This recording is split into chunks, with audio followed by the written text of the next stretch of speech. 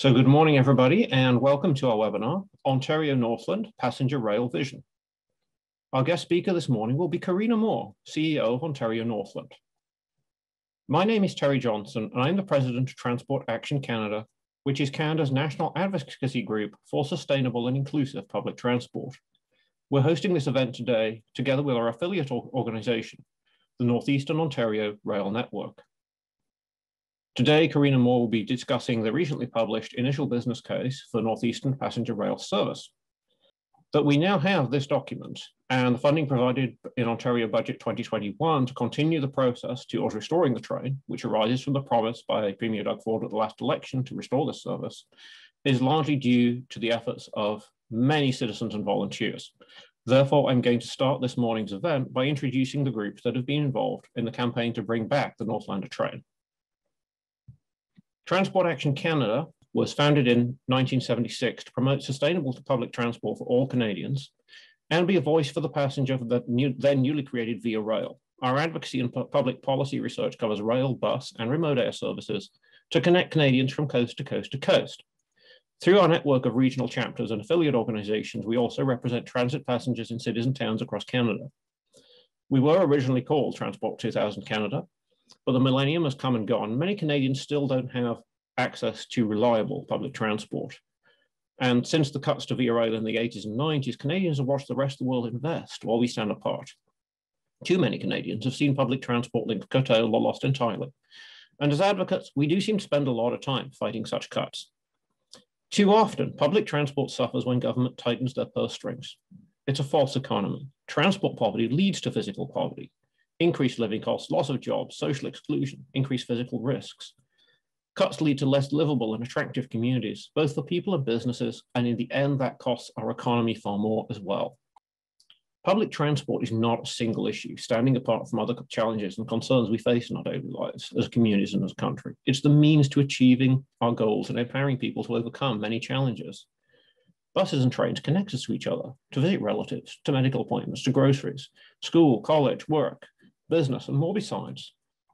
And when we take public transport, we also gain back our time rather than having to keep our eyes on the road for hours and hours.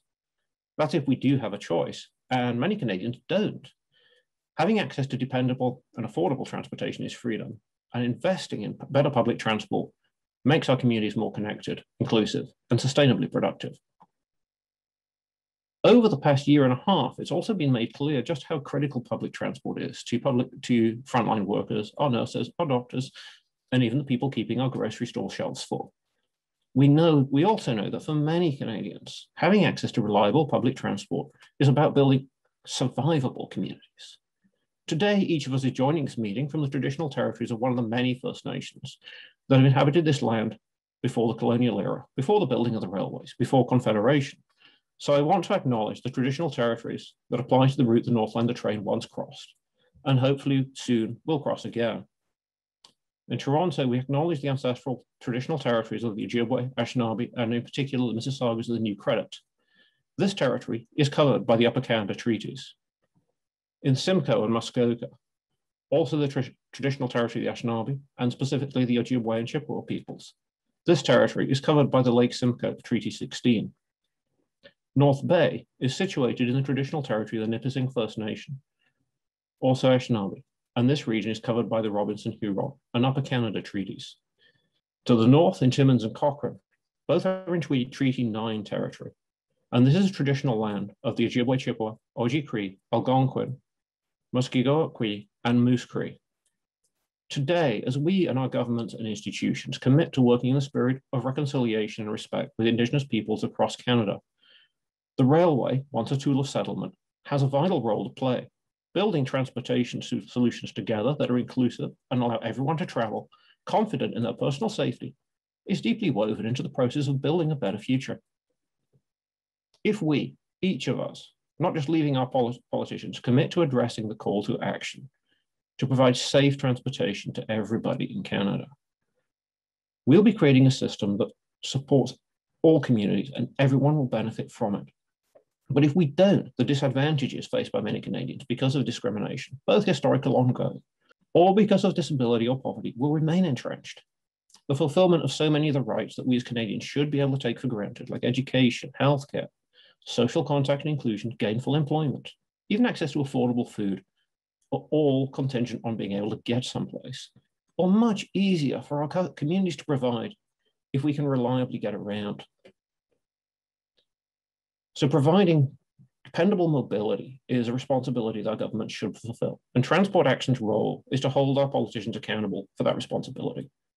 And at the same time, to advance recommendations that allow public transportation to be provided effectively, inclusively, and reliably. We need to connect municipal, provincial, federal, and private sector services into a cohesive system that puts the passenger front and center. And above all, Canada needs to start doing this now, using the tools and technologies to hand, rather than advancing visions of mega projects that always seem to get studied years ahead and shelved. Now, like many Northerners often do, Lucille Frith, who is the co-chair of the Northeastern Ontario Rail Network, has to be in Toronto this morning. Therefore, she is not able to join us to speak live to introduce her campaign, but she is going to be with us to listen in if possible. Lucille is also a member of the board, Transport Action's Ontario chapter, and her tireless work has been crucial in getting the campaign thus far, and an inspiration to passenger rail campaigns in other regions of Canada. So what I'm going to do now is to try to play a short video that we recorded yesterday. Transportation in Northeastern Ontario is not the same as transportation in Southern Ontario. We don't have places to detour vehicles off highways. We have interesting weather conditions year round. We have limited population, but 90% of the geography of Ontario is Northern Ontario. So we do have some interesting needs that are different from the rest of Ontario. But that doesn't mean that the people in Northeastern Ontario don't deserve good transportation network. And that means an integrated bus passenger train network that will connect the North and the South and the East and the West. We need visitors to come to Northeastern Ontario. We need tourism opportunities. And at the same time, we need to have the residents have access to a method of transportation year round without interruption of weather or road conditions, but transportation will get them to their appointments, the students to their universities, the families to connect with their families in other parts of Canada, and businesses to thrive more than anything else. And Northeastern Ontario has tourism opportunities galore that cannot be accessed at the moment. And speaking of tourism opportunities, the second biggest attraction in Ontario, next to Niagara Falls, is Algonquin Park. In 2012, the government of the day decided to sell Ontario Northland, and they canceled the train that took people to and from appointments, to and from their family, to and from their universities, to and from the businesses and the tourism attractions in Northern Ontario. The people of the North decided that they were going to speak up. So in 2013, a group of people from Northeastern Ontario decided that the cancellation of the train in 2012 was not providing transportation service for the North that was so desperately needed, and something had to be done about it. This group turned into the Northeastern Ontario Rail Network, an advocacy group which now is proud to say we have the support of 2,300 individuals. We have formal council resolutions to support passenger rail from every municipality north of Washago to Moosonee. We have a government who has committed to providing passenger rail service. We have funding to proceed with the expansion of the business case that was provided, created by the Ontario Northland and the Ministry of Transportation through Metrolinx. Ontario Northland was mandated to provide passenger rail services from North Bay to Moosonee and then on through Cochrane to Moosonee. And the reality of it is there was a missed marketing opportunity in the Muskoka area. We just happened to be passengers who got on and off the train in that area, south of North Bay. Their mandate was from North Bay to Cochrane.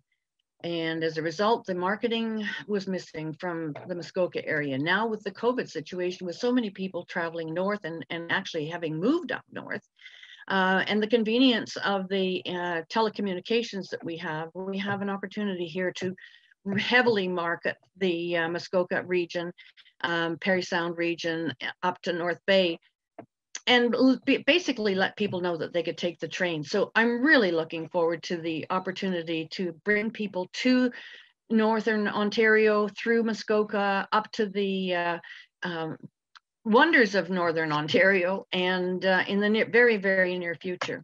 I would like to thank all those who supported us over the last 8.5 years, and hopefully will continue to support us till we can put bums in seats on the train.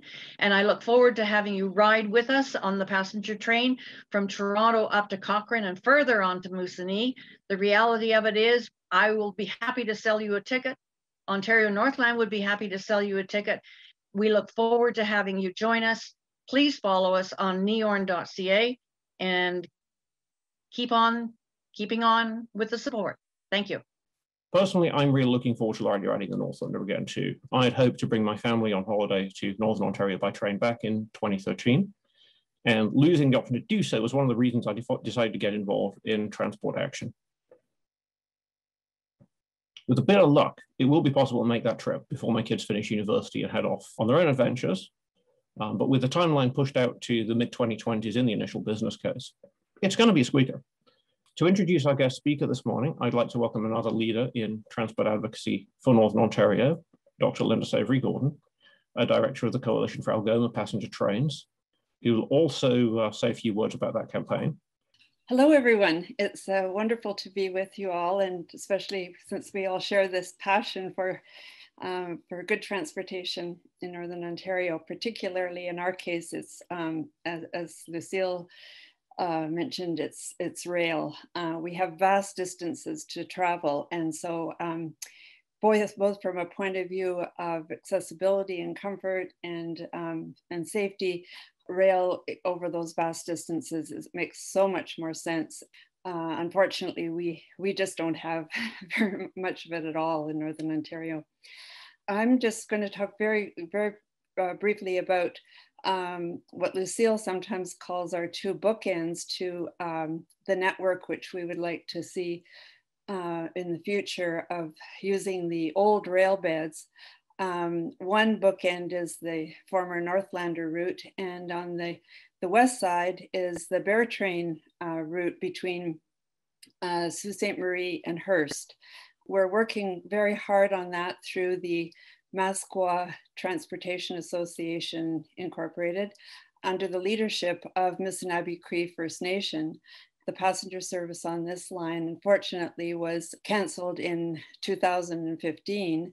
Marc Garneau, the minister of, it was a federally funded service, and Marc Garneau has, through the whole time that he was minister, refused to even consider restoring the subsidy for that line. Meanwhile, the new minister has, in our letters to him, seems to have cut and pasted the very same message that Marc Garneau had in his letters. So it's very discouraging. So we're trying to find funding through private foundations in order to just even get one train a week going, just so that we can get things started again, and while we're continuing to lobby the governments to provide the funding. So that's just, as I say, the Western bookend, but ideally we'd love to see Ontario Northland do the whole loop going along Highway 11 route and Highway 17 route as well between the two bookends. Corina Moore joined Ontario Northland in 2005, bringing her international experience to the role of Director of Telecommunications. A graduate of Waterloo University in Systems Design Engineering and Business Administration and Management, she was promoted to Chief Operating Officer and Vice President of the Refurbishment Division in 2010, where she directed several external remanufacturing contracts, and led labor negotiations with the ONTC's 5 union groups. Upon appointment as CEO of Ontario Northland in the fall of 2014, Corina Moore became the first female CEO of any Canadian railway, as well as the first woman to serve as CEO of Ontario Northland since its inception in 1902. In 2018, Corina was named Outstanding Woman of the Year by her peers in the rail industry. This accolade is jointly given by the League of Railway Women and industry publication Progressive Railroading. She was selected also by Railway Age magazine as one of 10 women who are visionaries in the rail industry in North America, also becoming the first woman to appear on the front cover of Railway Age since its inception in 1856. Corina Moore is also a member of the Railway Association of Canada Board of Directors and was the first woman to be appointed to the RAC board since its inception in 1917. That these milestones occurred only in the second decade of the 21st century speaks to how durable the glass ceiling has been in the rail industry and the achievement it represents to have finally brought it down. Corina Moore was also appointed as Honorary Colonel of the 21st Aerospace Control and Warning Squadron, an RCAF unit based at CFB North Bay in May 2020. As President and CEO of Ontario Northland, Corina Moore has led a team that has secured new and diverse rail freight customers, expanded motor coach services, and gained confidence and long-term investment from the province of Ontario. Her current focus on improving public transportation services in Northern Ontario, ensuring seamless connections between communities, hospitals, and educational institutions is the subject of our webinar today. In addition to all her accomplishments, Corina has a remarkable ability to be accessible and responsive to the grassroots, and I can vouch for that. Rather than delegating participation in community forums and conferences to other Ontario Northland staff, she often attends herself. She is always such a pleasure to talk to at meetings all over Northern Ontario. She shows over and over again that she listens to the people of Northern Ontario, is open to their expressed transportation needs, and acts on those expressions. How fortunate Northern Ontario is to have you at the head of our public transportation agency, Corina. Thank you so much for conducting this webinar for Transport Action today. Thank you, Linda. Let's get to the presentation and get to why I think everybody is here today. And thank you so much, Terry, for inviting me to present on a topic, obviously, that is near and dear to Ontario Northland. And obviously, I did want to spend some time when we get started providing an update on Ontario Northland, and then we'll head into the update on passenger rail, which I know is everybody's main focus for today's conversation. But just when we're talking about transportation, I think it's meaningful to look at where Ontario Northland has come in the last 6 years. Obviously, after being a transportation agency since 1902, we've been through different opportunities to expand. And really what our focus has been is how do we do more for the North in transportation? Because as you said, Terry, there is little to no to very few options for Northerners when you get north of Barrie to connect to people. And especially when you get sort of north of the Huntsville area, there's limited to no options. So we're thrilled to be able to put up this new map and just to share with you our focus when we started this transformation of Ontario Northland was to say, let's get back to what our mandate is. Our mandate is to develop and make sure that the North is prosperous. And how are we going to do that? We're going to, within our authority, provide business cases to government for decision-making that would allow the expansion of services, both on the rail freight side, and you'll see on this map, we have transload facilities where the red dots are on the rail line. So our rail line, 700 miles of track, we're the largest short line in Canada. And we go from North Bay all the way up to Hearst, over to Calstock, Rouyn-Noranda, and then up to Moosonee. And part of our focus is, and I see some of the northern mayors on here, which is wonderful because we've been partnering with them to see how we can get off-rail customers onto the rail line. So the farmers, agriculture, lumber, propane, how do we get those trucks off the road, partner with the trucking industry for last mile services on the rail side. We also, as you saw from the last map to this map, the white network is our bus service. And this is something that, you know, the North deserves. There's no question about it. We see lots of people, both seniors who have a car or don't and don't want to drive in the inclement weather and geography of Northern Ontario. We also see many students and also younger people that are very environmentally conscious who want to either take a bus or a train. And so in the last 4 or 5 years, we've expanded from Ottawa all the way to Winnipeg, Winnipeg being last year during the pandemic when Greyhound exited the North, we picked up a number of those gaps right away. So in terms of the immediate impact of Greyhound's announcement a few weeks ago, there really isn't any to Ontario Northland because we saw that exit a year ago when COVID started. So, and part of our focus has been our major ridership is seniors and students. So let's make it easy for them door to door. Let's make sure that they can connect to their college or university and we attract students to the North. And let's make sure people can get to their medical appointments in a very reliable and safe way. And let's stop at all the hospitals in Northern Ontario. And so you'll see, and we just added CHEO to the list as well as the hospital in Winnipeg. And so I'm always interested in doing these types of conversations because it always leads to another thought or idea on how we can do more for transportation in Northern Ontario, and certainly how we can seamlessly integrate services, both on the municipal side, as well as private shuttles or private carriers, to allow a very seamlessly integrated service from the North to major centers in Toronto or Ottawa.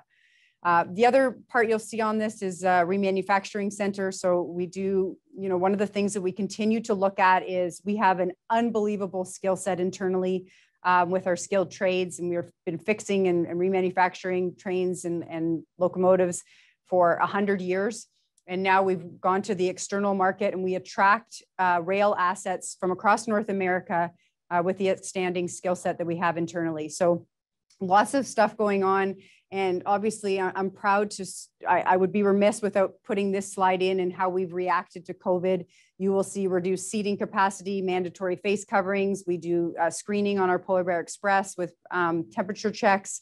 And we haven't had any COVID that has been as part of our organization. So we have reacted quickly. We have compassionate employees who want to make sure that when you travel with us, you're safe and we're going to be a reliable source of transportation. So, you know, we just take it a step further. If we look at motor coach and some of the things I know that Terry has been involved with on the bus side, what our focus will be in the next year and going forward is how do we align passenger volumes with services? There are still gaps that we didn't used to provide that we are going to look at in Northern Ontario and a little bit farther south of North Bay where there are also gaps. And our role is to say to the government, you know, these cities don't have, and communities and small rural, they don't have connectivity. They don't have any other options. And so how are we going to both connect those communities to the major centers, but also set up a network that connects to the rail line so that when we progress, and hopefully we do, to a passenger service that connects Toronto to the North, we'll also have feeder bus service that are seamlessly integrated with that passenger rail network. So we'll do that on the bus side, continue to work with other carriers in other provinces so that there can be country service that goes from one side of the country, east to west and west to east. Which obviously we no longer have with Greyhound, but there's certainly a number of providers that we're working with to make that seamless integration. On the rail freight side, you know, we must continue to attract industry and business to the North. That's what the North needs. And we need to be able to show them that we have a reliable transportation network. And this is fulsome of bus, it's fulsome of rail, passenger and rail freight. So you attract industry, but you also attract families. You attract families to the North who are looking for services, and they're looking for bus services and they're looking for rail services. These are things that they're used to in the city centers and that we should certainly look to provide, because especially with what we're seeing with COVID, lots of people realizing that they want to get out of the urban centers and move to the north. And how can we connect those people better? So on the passenger rail side, we're going to continue to provide essential services between Cochrane and Moosonee with our Polar Bear Express. We just introduced a fully new consist on that train that we refurbished in North Bay with our skilled trades capabilities. And it's just anybody who hasn't taken that train, man, I would suggest that you come up to Cochrane, stay at our Cochrane Station Boutique Hotel and take the train up to Moosonee. It's an absolutely beautiful part of our country that I think a lot of people don't realize. So that'll be on the list for people. We're looking at Ontario staycations and how we keep people in the province. And of course, the Northern Passenger Rail updated business case. And I'm going to spend a few slides on that. Remanufacturing repair, that's about optimizing our skill set and the investment that we've made. We have a phenomenal relationship with our union in there who's doing great work to continue with the highest level of quality. We attract business literally from across the country to our paint shop because of the quality into our locomotive and into our passenger shop. We have a strategic alliance with Metrolinx to do go-cars. So a lot of really great stuff happening there. We have more business in the shops externally than we ever have in the history of Ontario Northland. And with every dollar of profit, it reduces the investment required to provide public transportation. And we all know, the people on this call know, public transportation is a cost, but I'd like to call it an investment. I know Lucille refers to it as an investment as well, and it is an investment. And the Northerners that we serve deserve that investment. And they deserve passenger rail as well. So we're gonna continue to do transportation planning through ourselves into MTO, now the new ministry that we report to as of April 2020. And we're also going to be continuing to talk with the communities that we serve to understand what their transportation needs are and making sure that we're integrated and we understand and progress the right services for them. So on to the meat of the presentation of what everybody wants to talk about, I think, today. So obviously, we are thrilled to have the announcement finally that the first part of the business planning is done. So the initial business case is done. And what that looked at is, what is this service going to be reimagined as? And this will not look like the old Northlander. It will be new equipment, modern, Wi-Fi enabled, fully accessible. We are looking at state-of-the-art equipment as the North deserves as well, in my opinion. And we see lots of funding that goes to different areas of the province. And I'm really pleased with our relationship with MTO and the confidence that they have in us and the understanding that they have in the impact of Northern transportation, including passenger rail. And they really do. I can tell you that the people that we work with at MTO have sincere understanding of the impact, and that's why we're progressing through this. And so just some highlights. So just to get everybody on the same page with the process. So the initial business case is something that's done that looks at a whole bunch of different options as the first step. And in that business case, if you've read it, it looked at a number of different options of connecting the North. And the option number 6, which is Toronto to Cochrane or Timmins, was selected with 13 stops and recommendations on what that service would look like, how much it would cost, what the capital requirements are, what the operating requirements are. But what this next part of the process does is dive in. So we looked at it sort of in a vacuum, right? We didn't go and talk to all the communities. We know a lot about the North. We know a lot about what we think the communities need and want. And we brought that information forward to MTO and Metrolinx when we were writing the initial business case together. We know that we need the schedule to be working for everyone. We need it to work for tourism coming into the North. We need it to work for medical appointments going into the South. We need it to work for business appointments. So certainly we all understand that the schedule that used to be is no longer and will not be again. We know what Northerners are saying about schedule and getting into downtown Toronto in the morning so that they can have an effective and valuable day. And leave the South in the early evening so that you can spend a day if you want without the cost of a hotel room, or one hotel room will get you 2 full days in Toronto. So we message that as how do we get people and support those people that have long distances travel for medical appointments, that want to come up north for tourism, which we all should celebrate and attract people. And I know on one of the last calls I was on, there's some phenomenal things going on in terms of the packaging that people are thinking about to attract passengers to passenger rail. So when we move on to the updated business case and what the next year looks like, right now we're collaborating with Metrolinx. They have a ton of resources on business cases and business case writing, are used to a whole bunch of growth. So we're working closely with them. We're going to collaborate with CN. One of the things that we all recognize is that the on-time performance needs to be there to be an effective solution. And we didn't see that at the beginning of the Northlander, but we certainly saw that at the end of the Northlander with our positive relationship with CN. And I mean, we, at all levels of our organization, have a fantastic relationship with CN. We terminate with them in North Bay and Rouyn-Noranda and Hearst on the freight side. And so this is an extension of our partnership. And there is understanding of the fact that we can't wait in a siding for hours and get people into downtown Toronto so that they can miss their medical appointment or miss their business meeting. There has to be some understanding there. So those discussions are taking place.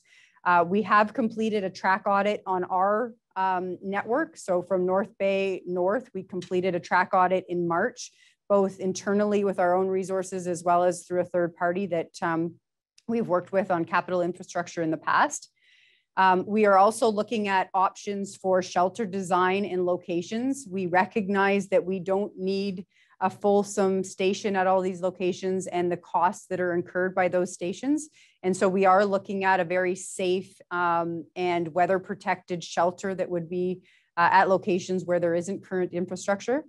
And we will be meeting with communities and First Nations partners, municipalities, over the next probably 2 or 3 months to sit down with them and understand what this passenger rail service means, what it looks like, what the risks are, what the opportunities are, and to put all of that down on paper so that we can represent what the North needs in this updated business case. Now, understand that our role as an agency is to do these business cases and to present them to government for decision-making. And that's so the intent with the $5 million that we received this year is to complete what you see up on the slide here for decision-making next, so the end of this fiscal, which is March 2022.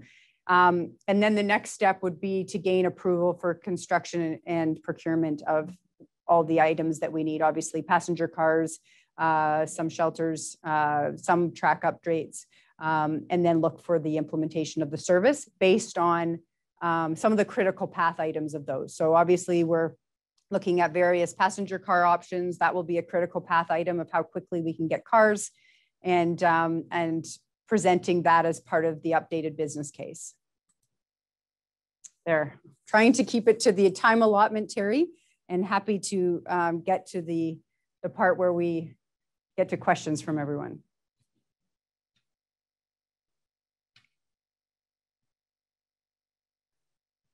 So thank you very much, Corina. I really appreciate that presentation. As I mentioned at the beginning, if anybody wants to ask a question, please use the Q&A button on the bottom of your screen.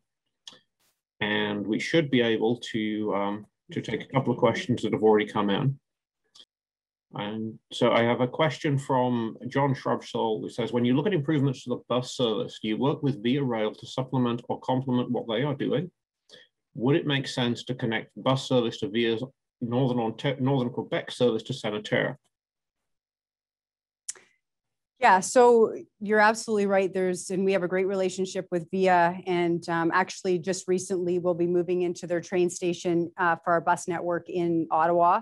And I think there's other opportunities that we can look at to integrate when you get to Toronto as well on the bus network, and in future, should we move forward with passenger rail. But absolutely, I think, especially because Via is federally funded and is part of government as well, that we should ourselves, Via, Metrolinx, and private carriers should work together to integrate our services. So what the vision is for me is, we have online ticketing. You can go on, if you're someone who lives in a rural community in Northern Ontario, you should be able to get a destination, in my opinion, in future, if we're visioning, anywhere in Canada and have a seamless ticket, the same way as you go onto an airline and you can get multiple carriers, but you get from point A to point B. And so certainly we're in discussions with VIA both right now on the bus side, because we've had a lot of growth there and want to make sure that our bus customers are integrated with their rail customers. Okay, next question. This comes from Paul Bennett. Are you considering a sleeping car service, or are you thinking more along the lines of what CN used to call the day-nighter service? So we're looking at everything. I think it's safe to say that, you know, the number one focus right now is how do we get a service up and running to serve the needs of the North. But certainly when we look at the northern component, whether it's from Cochrane or Timmins down to North Bay, that part of the trip will be overnight, because we've heard loud and clear from Northerners that they want to get into Toronto in the morning. So we're looking at options there. It might look like the day-night service. You know, wouldn't it be wonderful? And this is, you know, me visioning, but, you know, around the world, we see some amazing solutions for sleeper cars and those types of things. But step one is getting the service and getting people from the North connected to Toronto. Great, thank you. I'm going to take a question now that is from John Rye. And he says, have you had difficulty getting new services into Google Maps and Google Transit? Because he's noticed that it's taken other carriers quite a long time to get that process going, as they've taken over routes from Greyhound. Okay, so we've had some good success with Google Transit. I can follow up and get back to you if you'd like, with the person that looks after our passenger services to see if there's been any recent issues. But in the past, it's been fairly good. Going to combine a couple of questions here. A couple of people have asked this one as why 13 stops in the initial business case? So for example, South River is right at the northern gate of Algonquin Park. What is the rationale behind the 13 stops that were chosen in the initial business case? And is this something that will be looked at in the updated business case? Yes, this is absolutely something that's going to be looked at. There was collaboration with MTO and Metrolinx on the initial business case of what people thought might be the right solution. And our intent is to meet with those communities that had stops before that no longer have them in the initial business case and talk to them about the impact. I was involved with another one of these last week. And, you know, in terms of South River, I went to high school in South River. I spent a lot of time traveling internationally, but certainly I spent a lot of time in the North. I grew up in the North. I spent a lot of time in Algonquin Park. I understand the impact that the train and transportation has on those communities, especially as a midpoint between North Bay and Huntsville. And so, you know, the updated business case is meant to dive into those types of things and look at what makes sense. Obviously, we have to also note the fact that one of the number one requests of passengers was to get from the North to the South quickly and efficiently. And so sometimes that means not stopping at all the locations because they don't make as much sense anymore, especially with our integrated and enhanced bus network, where we can literally meet at the train and take someone to their small community. So all of those things are going to be looked at as part of the updated business case with our recommendation to MTO at the end. Obviously, they will make the final decision on that, but rest assured that every community will be supported by train or bus or both. Great, thank you. So another community question is, Sudbury is the largest centre in the north. I mean, obviously it is served by the Ontario Northland bus. Mary Allen asks why the train to Sudbury is not covered in the initial business case. Well, the initial business case was only to look at where the Northlander used to run. So that's the number one answer. I know that as we heard from Linda and from her group, lots of advocacy for an expansion to passenger rail to service different parts of the North. Obviously, we have a rail line to Hearst. There's a rail line from Hearst down to Sault Ste. Marie. And then there's another rail line from Sault Ste. Marie to Sudbury and then to North Bay. And so all of these things I assume will be looked at in the future, but our focus right now is the advocacy and representing what the Northerners have said that they want in terms of reinstatement of the old Northlander service. Great. And so there's a question here that a couple of people have asked, which is, how is this going to be promoted? You know, previously the Northland, people felt the Northland was not well promoted as a connection to Muskokas, to cottage country. Yeah. So what will change about the way the service is promoted and how it is connected to the tourism opportunities of the North? Yeah, you know what? I 100% agree with what Lucille said at the beginning of this, that it wasn't marketed properly. It wasn't marketed really at all for anything south of North Bay. And even the marketing that we were doing north of North Bay was not sufficient. It wasn't for lack of, I think, internal people wanting it, but there wasn't a lot of funding that was given or appreciation for the impact of that tourism marketing, but it's completely different. So this plan will include significant amount of marketing across the system. And, you know, that's one of the things that I'm excited about the most, because I think we've just touched the surface on what the ridership might look like. And obviously in these business cases, we sort of have to go on what the ridership looks like today and how it may be impacted by COVID or by tourism. And I would ask, you know, there's lots of people on this call that probably have really wonderful ideas on ways that we can increase tourism. And I've heard a lot of groups in the North as well as in the South who are bringing forward some phenomenal ideas of how they're marketing in Europe. I mean, it's no surprise that there are rail fans around the world that are waiting for a service like this. And so the marketing will be completely different. We have a phenomenal marketing team at Ontario Northland now that you've seen a lot of bus marketing recently. And I'm excited for what the marketing is going to look like for this new service should we implement it. So I'm seeing even more comments and questions coming in mentioning South River and tourism. So it's really good to hear that you're really looking at these opportunities. Move to a more technical question now. This comes from Steve Bergeron, and he has said he's asking in the initial business case and in your presentation, you've talked about needing to acquire new cars. But not about locomotives. Is there sufficient locomotive fleet at the moment in Ontario Northland to cover this service expansion? And also, can you tell us a little bit about what kind of equipment you might be considering? I know, obviously, if negotiations are ongoing, you can't tell us everything. And have you looked at push-pull equipment? Yes. So yes to everything for quick answer, but actually no to the fact that we don't have enough locomotives. So yes, I mentioned passenger cars. It is easier to get and more timely to get locomotives than it is passenger cars. So when I was referring to the passenger cars, I see that more of a critical path and how quickly we can get those into service. And yes, we have looked at the push-pull and how efficiently we can get into Union Station and out of Union Station and how that all looks. And certainly looking at that type of technology is the most efficient solution. So those will be the things that we will be diving into with reaching out to all the providers to see what's out there. Now, certainly on the locomotive side, we could probably rearrange some of the things that we're doing so that if that happened to be the critical path, which I don't expect it to be, that we would be able to pull from our own fleet.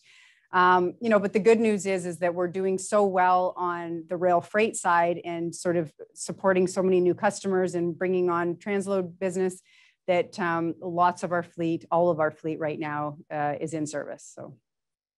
Excellent. And another question about equipment is, and this is speaks more to how the equipment would interact with the stations, is what is the status of platform height for level boarding?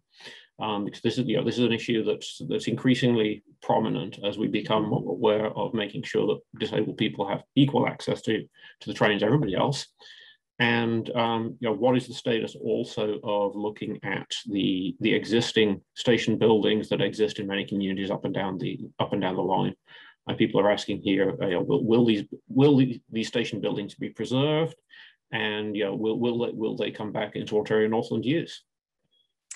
So I think what I can tell you is that the stations that are currently being used for bus services in potentially Cochrane, should that be the terminating point, Englehart and North Bay, those are obviously up and running and will continue to be Ontario Northland stations.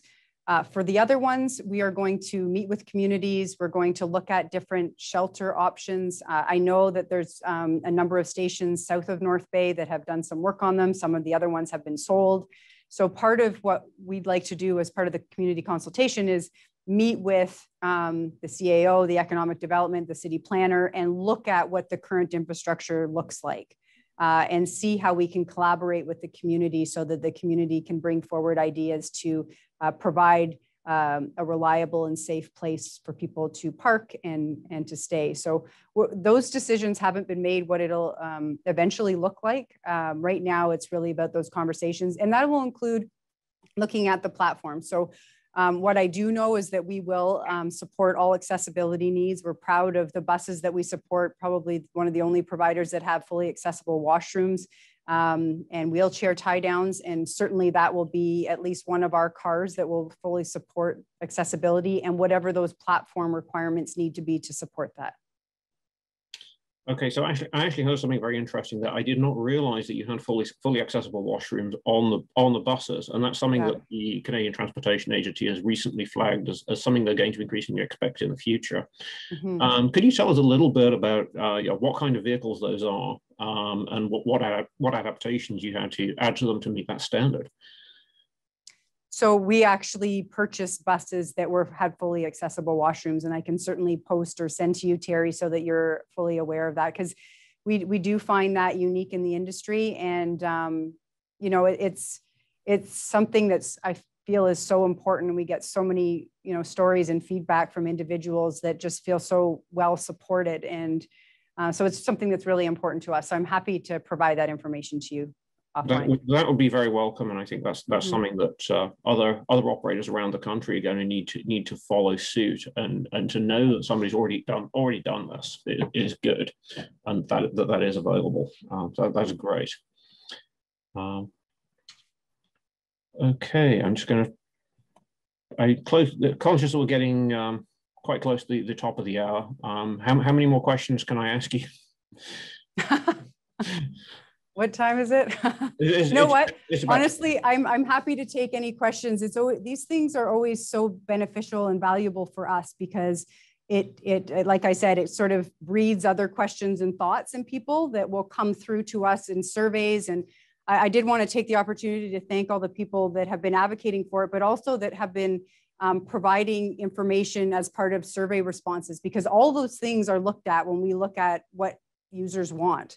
And so these forums, I think, strike other ideas that come forward so that we can make the service even better. So I'm happy to take some more questions. Okay, so I have a question from Mark Stanley, and he says, can we use the existing infrastructure as a stopgap? He says, he clearly has ridden the train in the past and said, Cochrane to North Bay was survivable even with the old cars.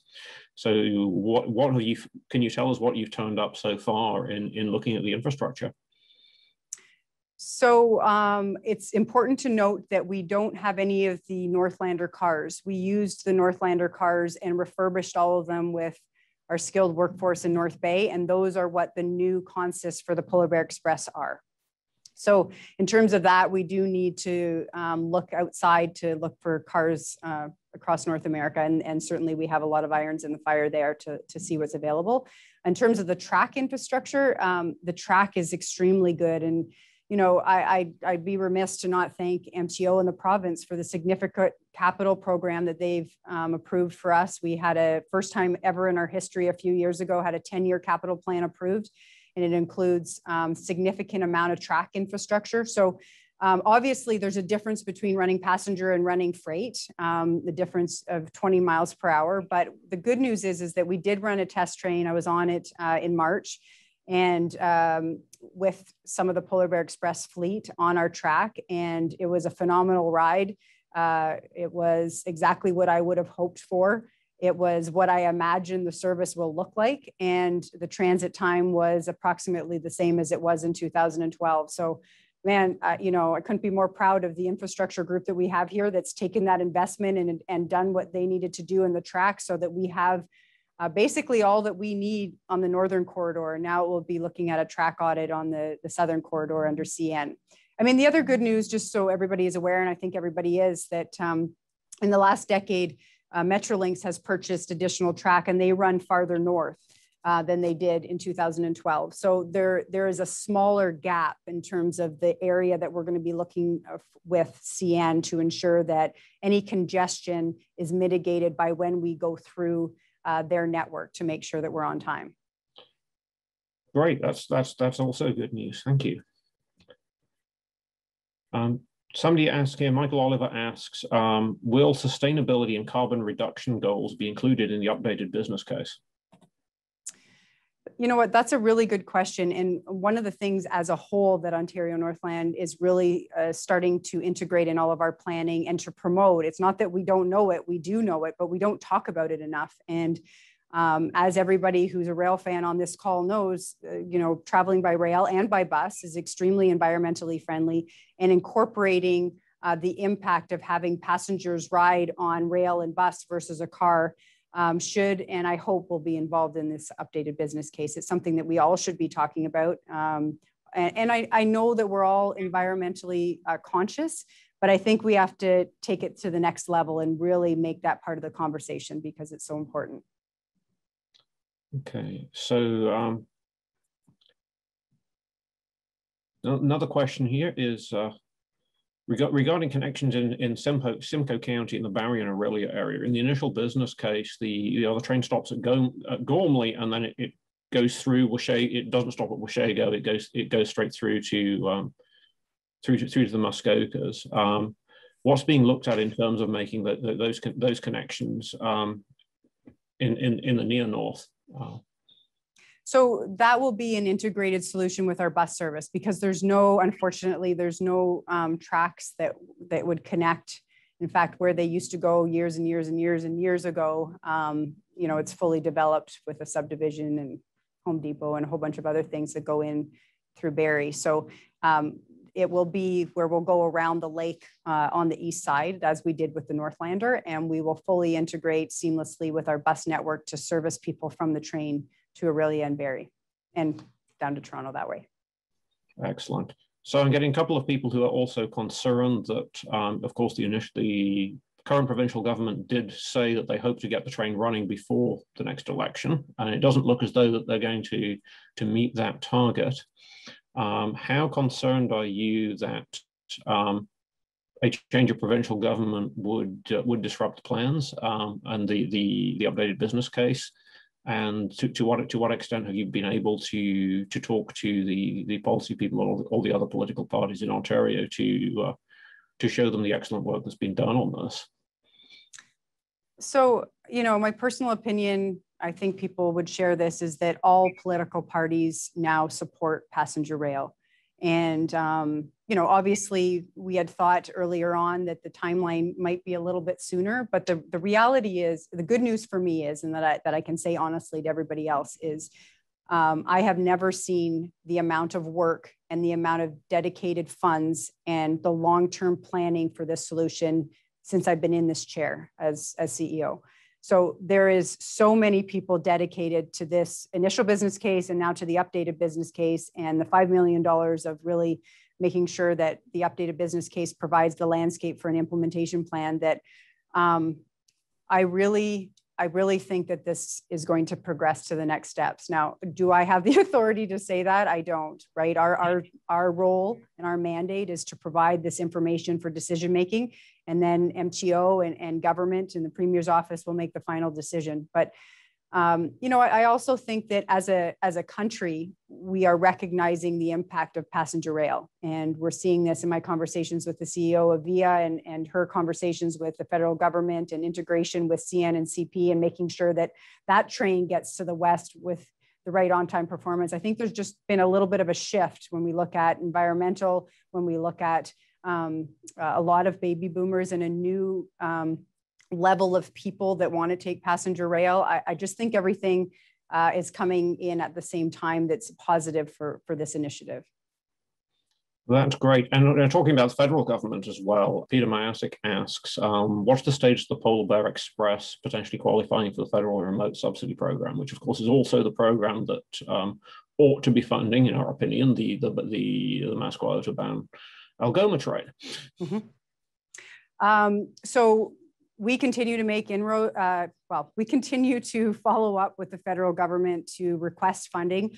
I 100% agree. I think absolutely the Polar Bear Express and the new updated Northlander should receive federal funding, and especially the Polar Bear Express, that is an essential land link. It's the only transportation service connecting by 200 miles the First Nations communities of the James Bay Coast. It's a significant investment for us. I continue to push local representatives and that conversation forward. And certainly I appreciate there's a lot of people I know that are on this call today and other mayors that have put forward that to their representatives as well. Because let's look at that landscape. If we were able to get the appropriate and deserved funding for the Polar Bear Express and or this new service, that would do one of two things. In my opinion, it would allow us to expand and to support the northern region better with those dollars, and or some of it could go back to government and be a savings. Now, when I look at the fact that Greyhound received funding and other entities receive funding from the federal government, and we're solving those gaps with a current bus service, and in the future with also potentially a passenger rail service, it deserves funding from the federal government. And I will continue to push that hard. And I hope that the people who are listening that have ties to the federal government or can advocate for that, I hope they will do so. I know I see a bunch of people on here from Phenom and other communities, Temiskaming Shores, and they've supported that, and they continue to take that message forward. And the more that we talk about that, I'm hopeful that that comes through. Now it is 12 o'clock. We don't want to keep you on here all day, although we are really enjoying these answers. A lot of people are saying thank you very much and keep up the good work to Ontario Northland. Thank you also the people who are thanking us to Transport Action and Northeastern Ontario Rail Network. The one question I have is that people are asking is, what is the soonest that this process could play out? Thinking about the critical path for securing equipment, is 2024 too much to hope for? You know what? I can't rightfully answer because we haven't got that information back from all the potential providers of rail cars. So I would be remiss in really stating something. You have my word that, here's what the process looks like that we can control. We can control the fact that we've been given this funding. It can include a very detailed implementation plan that will be delivered to government in March of 2022. And we will outline and know at that point what that potential implementation plan milestones look like. So we'll know then, how is the infrastructure with CN? Is that a critical path item? What do the passenger cars look like? Is there an intermediate solution and a long-term solution?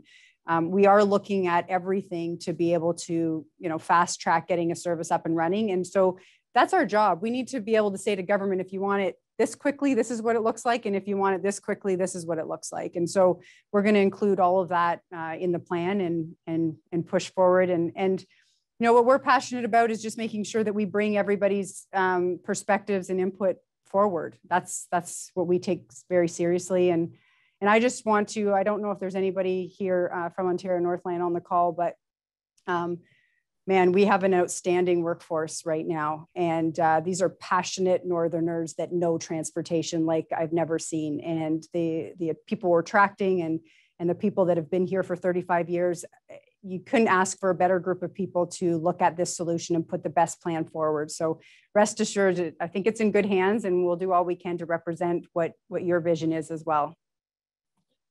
Okay, well, thank you very much for joining us this morning, Corina.